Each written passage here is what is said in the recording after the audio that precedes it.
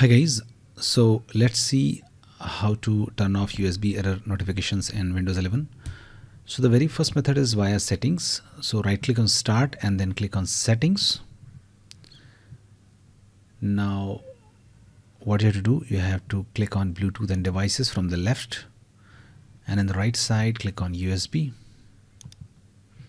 and make sure this connection notification is turned off. If it is on by default. Just turn it off and see if your issue is resolved or not.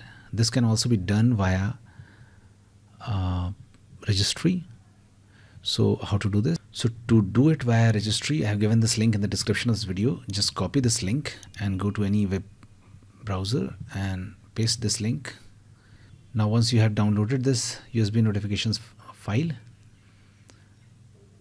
just go to that folder and just extract this. Now go to this USB notifications folder. Now to disable USB error notification, just right click on this, click on open and click on run, click on yes, choose yes, and that's it. The error notifications has been disabled.